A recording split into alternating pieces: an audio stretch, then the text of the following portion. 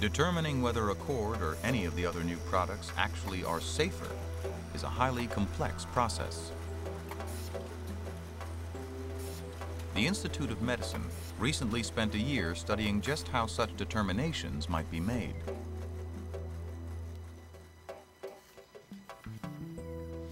In its report, the Institute proposed that to assess comparative risk, these products be tested by an independent agency, much as any new drug would be, on cells, on animals, and humans, a process requiring at least 2 years.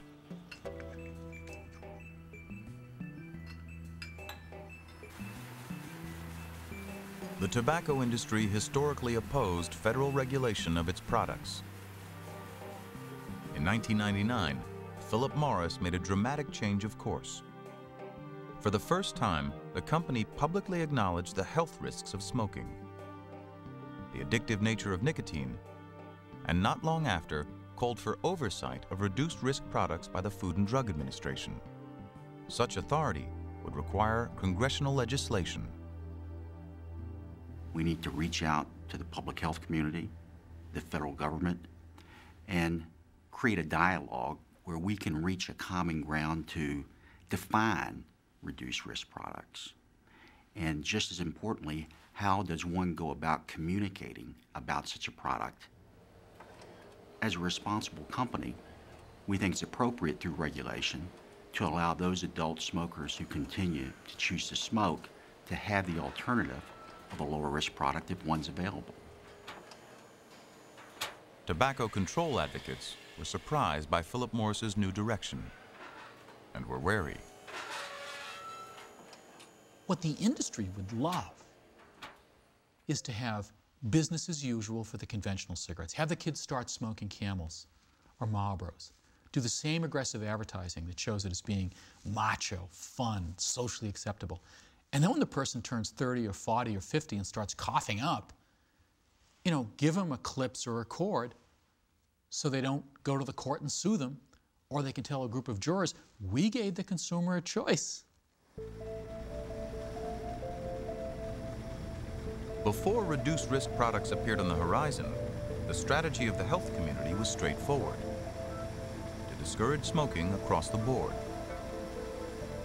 Now the situation is far more complex. I am not a knee-jerk opponent of safer cigarettes if the science could demonstrate, in fact, that harm had been reduced. But it's very tricky. If there is a genuinely safer cigarette, would it create a disincentive for existing tobacco users to quit? That's unintended consequence number one. And number two, would it create a new incentive for a non-smoker or someone who had already quit to want to smoke again, thinking that they don't have to worry about any of the health consequences of tobacco use? Abstinence will remain the only safe response to cigarettes. But if tobacco companies are to market so-called reduced-risk products, should their claims be verified? For the last 50 years, the tobacco companies have used the trappings of public health and public relations to maintain sales, to increase sales through filters, through low tar. Now they're trying it through what they call reduced risk. And they've never been accountable to a regulatory agency as other consumer products are held accountable. And it's time to decide if tobacco products are going to continue being outside the regulatory system, not accountable to anybody for what they do and how they make their products.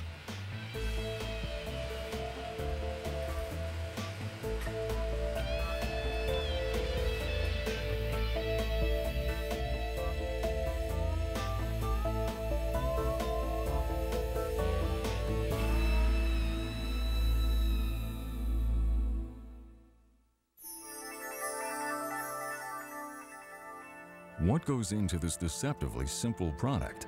On Nova's website, take a closer look at the carefully engineered elements of a conventional cigarette.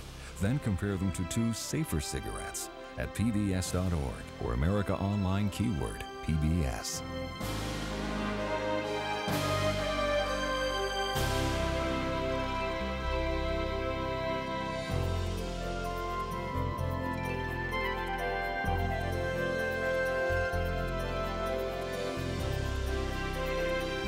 To order this show or any other Nova program for $19.95 plus shipping and handling, call WGBH Boston Video at 1-800-255-9424. Next time on Nova. You can do anything you want with these human embryos. Welcome to the reproductive revolution. We were able to reconstruct an egg, but then we got into trouble. Have we gone too far? 18 ways to make a baby.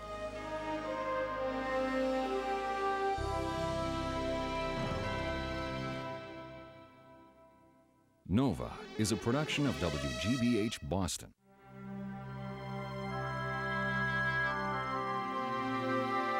Major funding for Nova is provided by the Park Foundation, dedicated to education and quality television. This program is funded in part by the Northwestern Mutual Foundation. Some people already know Northwestern Mutual can help plan for your children's education. Are you there yet? Northwestern Mutual Financial Network. Scientific achievement is fueled by the simple desire to make things clear. Sprint PCS is proud to support Nova. Additional funding for this program was provided by the Robert Wood Johnson Foundation and by the Corporation for Public Broadcasting and by contributions to your PBS station from viewers like you. Thank you.